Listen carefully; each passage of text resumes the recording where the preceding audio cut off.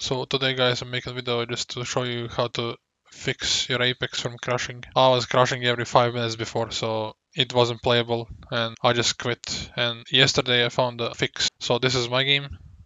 It just freezes like this. Let me stop, and what you want to do is go Apex in library, right click, properties, and then you put this in the launch option. I'm gonna put it in the description so you can copy it and paste it here. And then after you do that, after you paste this, just exit, turn on the game, and it should show DirectX 12. Wait, I need to disable this so you can see. There you go.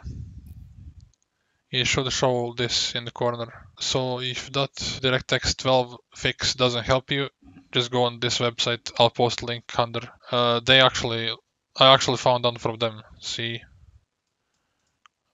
I found it here, but I did do this step before, and I had like 2 GB update, and that didn't do anything. You don't need to do this actually, but if you want to, game graphics, you can do this one. Delayed save, yeah, I did this one as well. Play game windowed, I mean, you can try it. I did this as well, just without this window. I'm gonna post this link and this link. Make sure to like and sub to them as well if you didn't. And thank you for watching.